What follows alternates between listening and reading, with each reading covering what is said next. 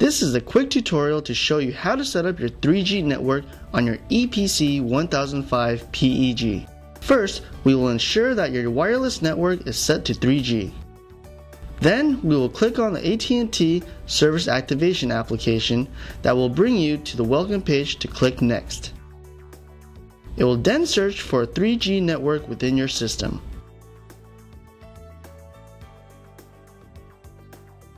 After it has detected your system, it will enable the network and take you to the AT&T On-Device Service Activation Center. It will then ask you to pick a Data Connect Pass or monthly recurring pass. This can be billed to your credit card or monthly bill.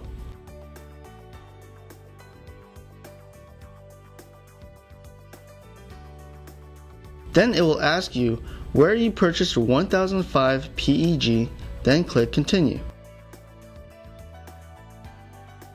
The next page will give you the option of Data Connect Pass PIN or pay by credit card or debit card. In this demo, we will use the pay by credit card. It will then give you several options of Data Connect passes.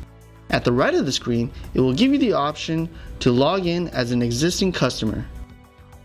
For the purpose of this demo, we will go through each step on how to activate the service. To create a profile, you will have to input the following information: user ID, password, name, mobile number, and address.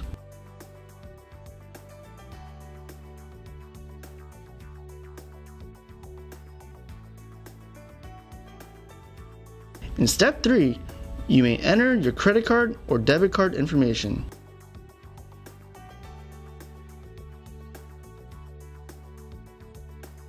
In step 4, you will review the package you are about to purchase, profile information, payment information, and terms and conditions. Finally, it will bring you to a confirmation page to confirm your ID and mobile number.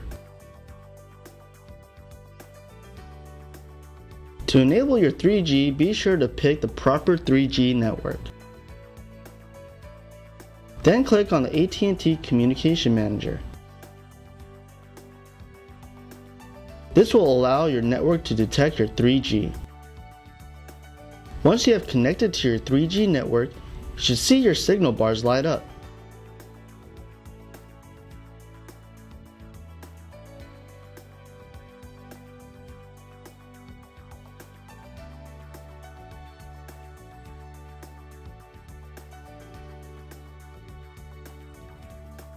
Hovering over the connected icon, you are able to view your data usage. And finally, open your internet browser and enjoy surfing the web with your new EPC 1005 PEG. This concludes our tutorial.